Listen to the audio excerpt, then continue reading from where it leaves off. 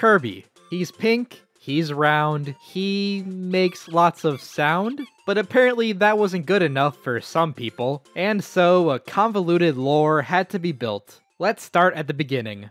On a planet called Popstar in the land of sunshine and rainbows, all the creatures live in fear of a giant tyrannical penguin who's stolen all the food on Dreamland. That is, until one pink puff suddenly shows up in town, starts eating all of his minions, gives Dedede a big old punch in the gullet, and they've been best friends ever since. But King Dedede isn't Kirby's only rival. There's also Meta Knight, who started an entire war against Dreamland, literally just because the residents were being too lazy. But he's also a blob of chivalry, and will offer a sword to Kirby before every fight, even if his airship is currently plummeting down into the ocean. So yeah. You may have noticed that the bad guys so far aren't necessarily bad guys. That's because the true villains of the Kirby series are the eldritch horror eyeball monsters we met along the way. Let me break it down for you. There's Nebula, who is a smaller slice of dark matter, who is a smaller slice of Zero, who is later reincarnated as Zero 2. Not the anime girl. Basically, they all have giant eyeballs, can possess people, and look like something straight out of a creepypasta.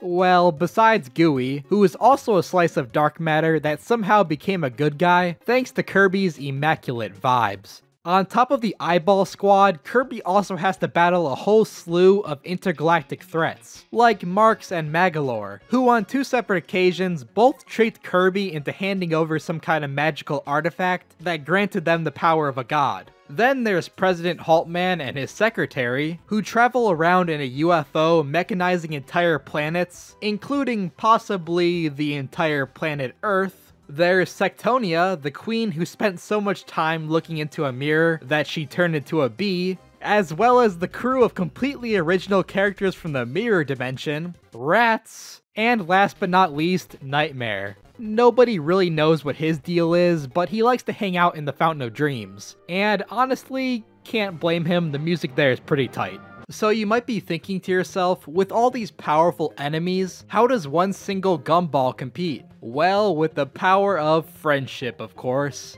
And by power of friendship, I mean being the reincarnated form of a god.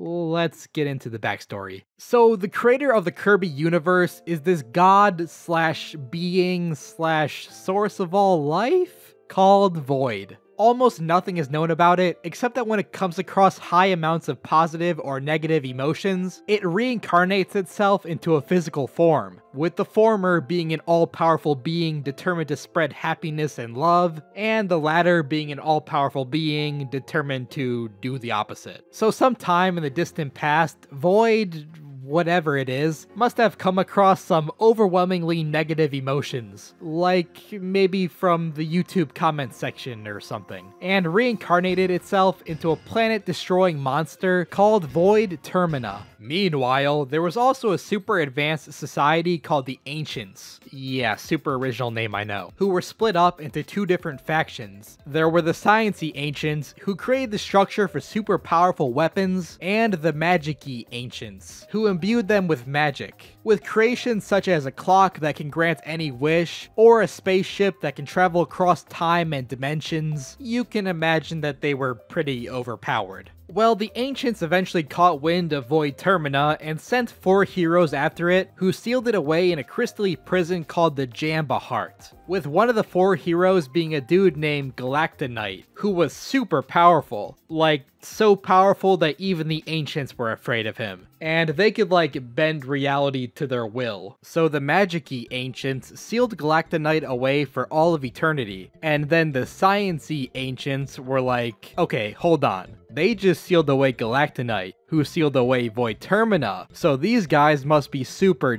duper strong. And so the entire Magic-y race of Ancients were banished from their civilization, which obviously made them pretty upset. So they started making plans to resurrect Void Termina and enact their revenge on humanity. Thousands of years later, their plan succeeds. Unfortunately, this is where Kirby steps into the picture, and killing gods is kind of his whole thing. Okay, now it's time for the lightning round. AKA, I'm too tired to draw, here's a bunch of information that might be important if you plan on playing a new Kirby game. Part 1. Where are all the characters at the current points in the timeline? Well, Magalore built an amusement park and was thus forgiven for his crimes of trying to take over the entire universe. Marx survived the nuclear explosion caused by Nova and was also forgiven for his crimes against the universe. Susie took over the Haltman Company and is probably still mechanizing planets. Galactonite keeps breaking out of his unbreakable crystal prison and having epic showdowns with Meta Knight, and I guess is now fused with a butterfly. Is this canon? I don't know. Shadow Kirby is protecting the mirror dimension. Sectonia is